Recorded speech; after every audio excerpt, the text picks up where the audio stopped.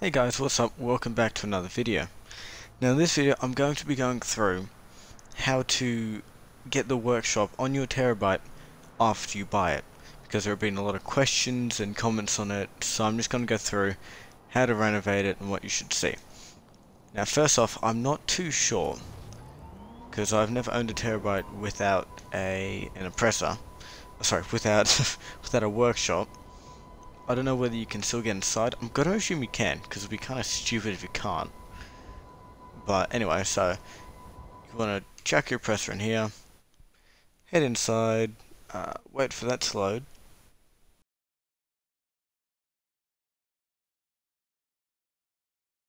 When it does, you should be able to get on your oppressor, and you'll see, put your helmet on, mate.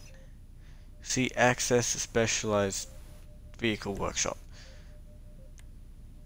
And so you'll be able to come in here, have a look through all this, and it should be here. If you haven't, that just get off.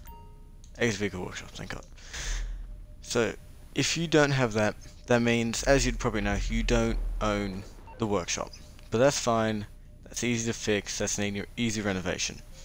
All you want to do, come over to Wallstock and go to your Terabyte, and in here you will have all of your stuff there here of what you selected. So you'll want to go to your specialized workshop. I can't click on it, but let's do the weapon workshop.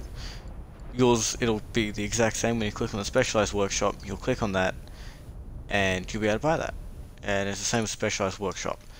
Now I think this one only has a certain amount of, actually it might not be this one, because one of them, it might be the mobile operation center. You only have a certain amount of things in your, like, different types of these in your MSC. And so, like, the specialized workshop in that or whatever might take up 2 spaces, and the other ones might take up 1. So you have to decide between that. But as long as this is ticked, you should be able to do it. It's as easy as that. You come in here, click on that, you click on that, and you pay for it. You renovate it. It's easy as. You don't have to worry about any of this. Why someone would choose purple? That's an interesting color. I mean, I can't remember how much it costs. I know it wasn't cheap. So if you're low on money, you don't feel like spending money, because the missiles themselves are already 150 grand, you could just wait till it's on sale. I'm sure it'll come around soon. A bunch of crap's on sale now. I'd go and spend your money on something else. But yeah, no, it's as simple as that. Go to there and you're done. Go on, get out. There we go. So go to your MOC, yeah, okay, here you go. This is what I was talking about. So you can chuck different things in the different bays. So for this one, the weapons and vehicle workshop takes up 2, and then this one is just a command center. Do I ever use the MOC? No. Another thing, you cannot upgrade your Mark II in your MOC. That's just, you can't do it. That's for, I'm pretty sure you can do the Mark I in there, but you definitely cannot do the Mark II in your MOC. That's just no. I'm pretty sure everything you can do in your MOC, you can also do in your Avenger.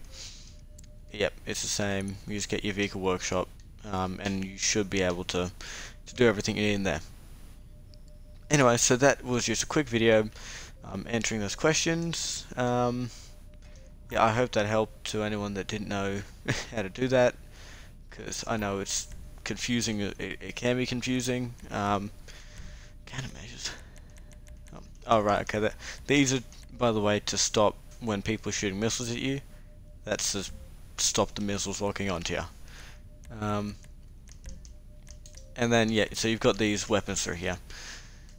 I prefer the homing missiles over the explosive MGs, but the explosive machine gun. Yep. Look, I'd go the missiles, and if you don't know how to lock onto people, if you don't know how to lock onto people with the missiles, go check out one of my other videos. Easy as. Anyway, thanks for watching, guys. See you in the next video. Have a good one.